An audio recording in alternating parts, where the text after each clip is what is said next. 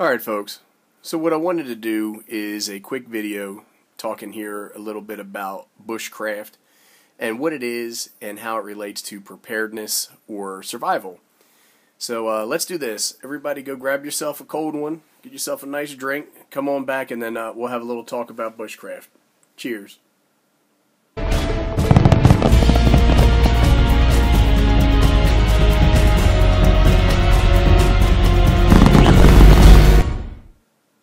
Alright, hopefully everybody made it back, and let's go ahead and get started here. So what I wanted to do is talk a little bit about bushcraft and then how people like me, regular Joes, become exposed to bushcraft over time. And I'm not a bushcrafter, I'm not a bushcraft expert. I'm just a guy who likes to make videos for YouTube and talk a little bit about bushcraft on the internet. I am somewhat of a prepping enthusiast. I've said that in some other videos, and I have an interest in general survival. In the event that something bad happens, everybody wants to put together some sort of survival plan or strategy for themselves, their family, and their friends. And so when you do that, you look at survival as a broad field, right?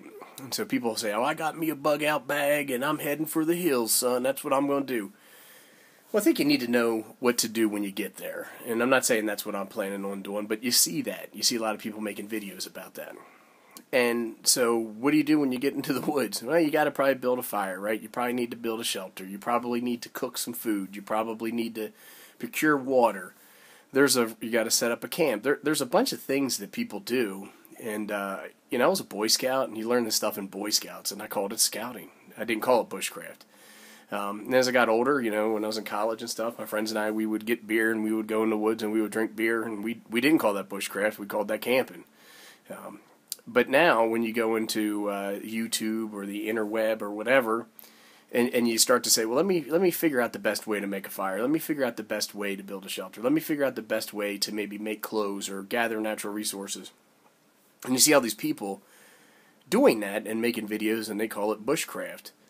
And, I guess it's bushcraft. I don't know. You see these guys that make these bushcraft videos, and they sit around drinking pine needle tea, dressed up like Robin Hood.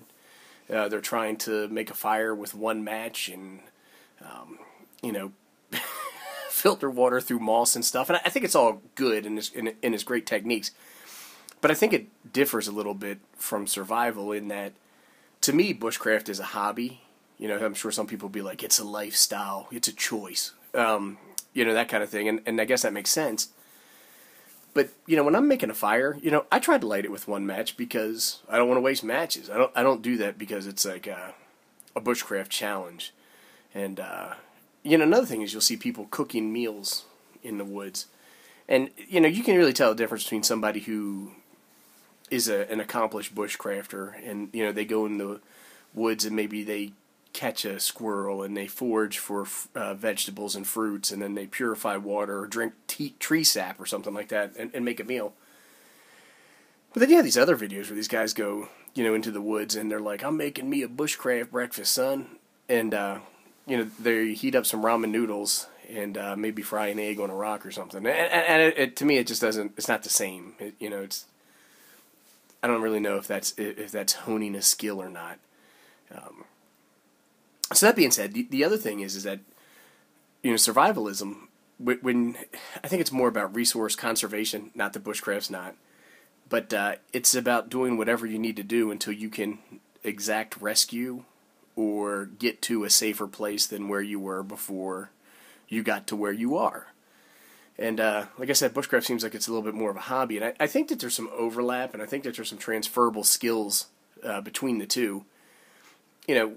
A lot of these folks that, survivalist channels and stuff like that, they kind of take a little bit different end of the spectrum where they got, I got a full plate carrier vest system on, and I got night vision on my AR-15, and I got a Joe Teddy knife, where the bushcraft seems to be more, not that both don't require skills, but seems to be more skill-based and knowledge-based for your region or your locale.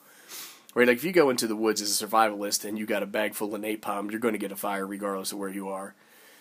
When you look at the bushcraft, it's like, hey, I need to pick this particular tinder fungus, and I need to use this particular type of sapling, and I need to use this particular type of whatever kind of natural fire tinder you're gonna put together when you rub your sticks together.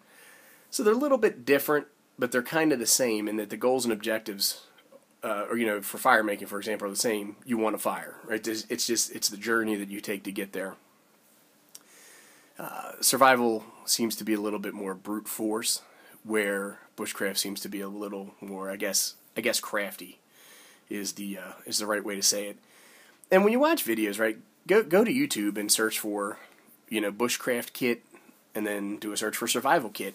And you see a lot of things where they're completely different, right? Like the bushcraft kit might have natural herbs and spices in it, for example, where, like I said before, the survivalist kit's got, he's got a 9mm in there. So they're a little bit different, but there is overlap, right? Because you'll see things like fire starting, you'll see things like water purification, you'll see things like shelter building. But I think the approach of it is just a little bit different. But the bushcraft phenomenon has really changed everything, and now everybody's a bushcrafter, and it's kind of strange because you used to see people who would be doing, hey, this is my EDC knife, this is my general knife, and that kind of translates into, well, EDC is a form of preparedness, right? It's daily preparedness. And people start saying, well, maybe I need to get a survival knife, to now I need to get a bushcraft knife. And you see a lot of knife reviews these days. And every knife is out in the woods being like, well, I can peel tree bark and make my tree bark porridge, and then I can feather stick, and I can get my fire started. And it just really seems that bushcraft has really consumed a lot of that preparedness and that survivalist space, at least the space that I'm exposed to. So anyhow, I'd like to hear some different opinions, any ideas or thoughts on the matter. Please post below, and we can continue the conversation.